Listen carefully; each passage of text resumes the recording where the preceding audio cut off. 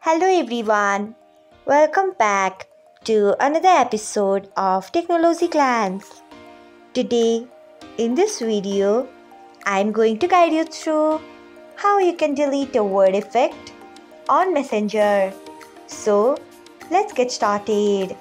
Firstly, open Messenger app in your device. Then, tap on the chat on which you have added the word effect. Next, tap on the profile option. After that, you can see the option of word effects. Tap on it. Then, long press on the effect. After that, you can see the option of remove. Tap on it. So, this is how you can delete a word effect on Messenger. Thanks for watching. If you found this guide helpful, we would love it if you hit the thumbs up button below. We upload great new tech tutorials like this one every day. So, do not forget to subscribe to our channel and hit the bell icon so that you'll never miss another update.